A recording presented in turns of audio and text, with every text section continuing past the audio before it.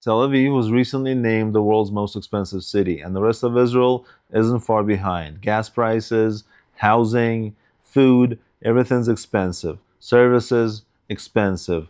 Life in Israel is expensive, but that does not mean that everybody's rich and can afford it. There's plenty of people that are living below the poverty line. So today I want to tell you about the poverty in Israel. This is a yearly publication by an organization that we partner with that gives out food packages to the needy. They have contracts with the biggest supermarket chains, and whatever goods cannot be sold by the supermarket because it's getting close to an expiration date. There's a law that says that if a product is some products, not everything, but if a product is 2 weeks before the expiration date, you can't even put it out on the shelves.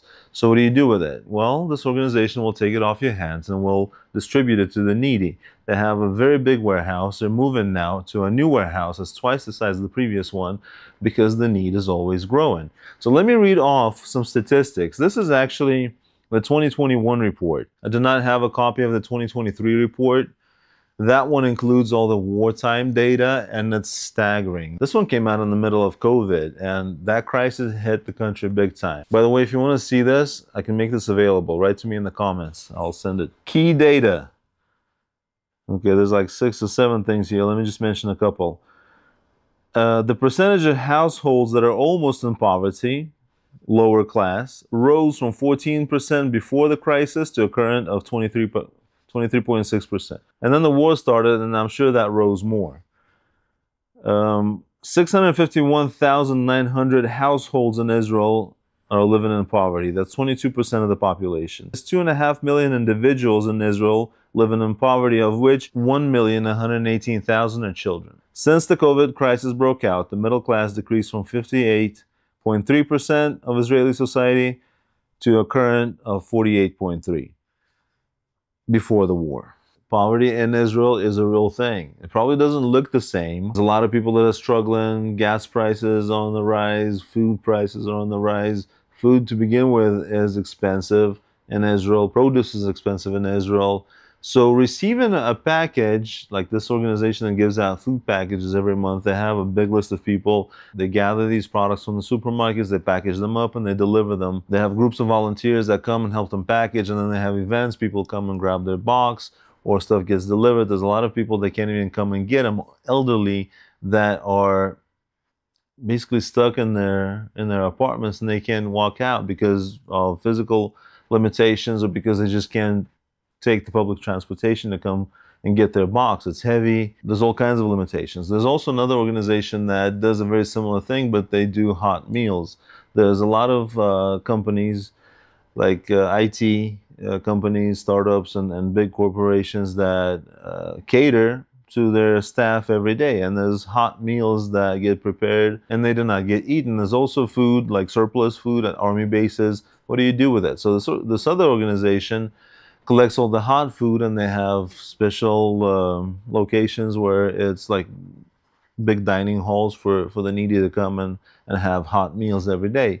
And they also do the same thing with produce on the fields. There's fields that may not get picked for one reason or another. For example, there's a surplus crop of potatoes or something one year, right?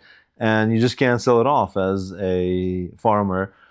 The market's saturated. What do you do with it? You got to clean the field, but it takes money to clean the field. So it's easier for you to call up this organization that will do the work without charging you, but they will take all these potatoes off your hands because you can't sell them. So they give them away to the needy, and they have these distribution centers where people come and grab a bunch of potatoes. Of course, not only potatoes, it's all kinds of produce.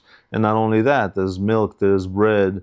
Sometimes bakeries will give away bread that they can't sell, or bread that didn't come out looking the best, so they'll give it away. And there's many people that come and get this kind of stuff.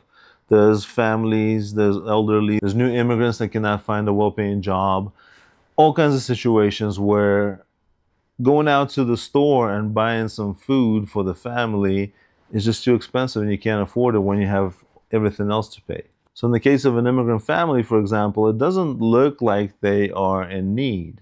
They just have a very limited budget and they can't spend it. It's very hard to stretch money that's not enough to begin with on very expensive living as we have here in Israel. So when I'm talking about poverty in Israel, it doesn't look like in America, for example, where you have people living on the street in tents, or it doesn't look like Mexico, for example. I've seen plenty of that, where there's whole areas of whole neighborhoods or areas of town or outside of town that are there's lack of infrastructure, there's lack of services, there's all kinds of poverty.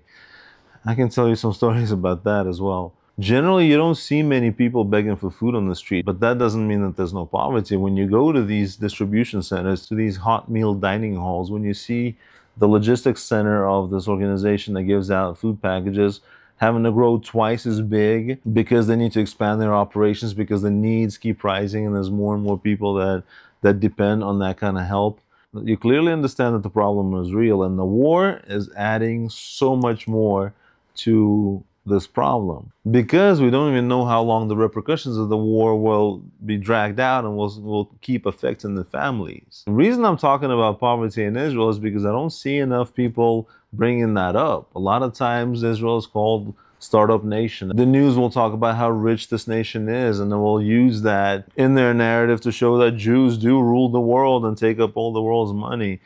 Yeah, we've heard it all. Well, there's plenty of Jews that don't rule the world. They can't even rule their own lives, and they have to ask for food packages every month. And when your city is getting hit by rockets and you can't even go out and grab your food package because it's risky, it's dangerous outside, and you have to be in a bomb shelter all day long, how do you get fed? Thankfully, there's organizations that deliver food, that reach out to these people, that look out for people that are in need, and keep gathering data and understanding the situation. So if you're interested in receiving this report, I'll happily make that available. And if you have any questions about poverty in Israel, we can talk about it. I'd love to do a live broadcast and have a Q&A session and answer your questions. There's a lot to talk about, and if you come back tomorrow, I'll tell you another story.